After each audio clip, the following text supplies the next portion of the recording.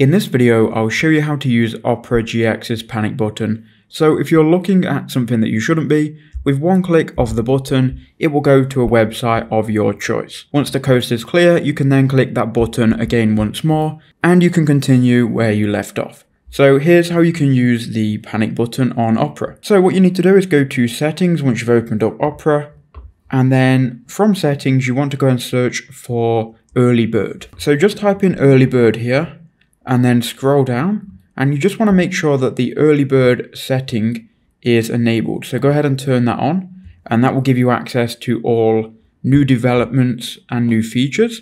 Now, once you've done that, you want to go ahead and search for panic mode, or just type in panic. So type in panic here, and then you can scroll down. And if you scroll down enough, you will see the panic button. Click on that, and it will take you to this window here. Now on this window, it explains that the panic button is set to F12 by default.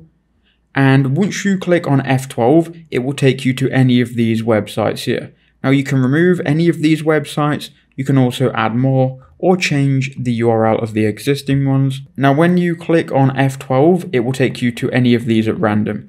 But if you just want one website that it always takes you to, you can just remove all of the other ones and just leave one website.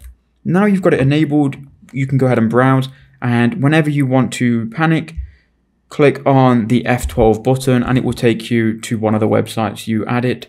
If you then want to go back to what you were doing, click the F12 button again and it will take you back. So that's how to do it. I hope that helped you out.